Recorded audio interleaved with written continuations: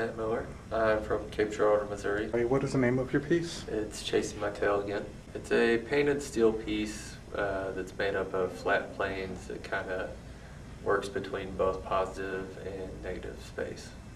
It was kind of based on Alexander Calder. I really enjoyed a lot of his works and got into his mobiles, but I realized that the science behind his mobiles and the math that he used was a lot more than what I was willing to go into, but his stabiles were very interesting to me, and I like the idea of working with a flat, rigid piece of steel and then turning that into something that was more organic.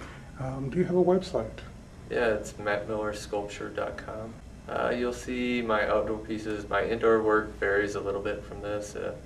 My indoor work involves wood and metal, and it often deals with kind of the family or the human experience and the struggle with relationships.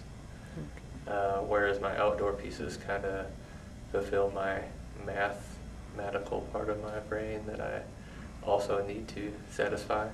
I'm really excited to be here because I keep getting thank yous for bringing your artwork here, and it's I think it's the opposite.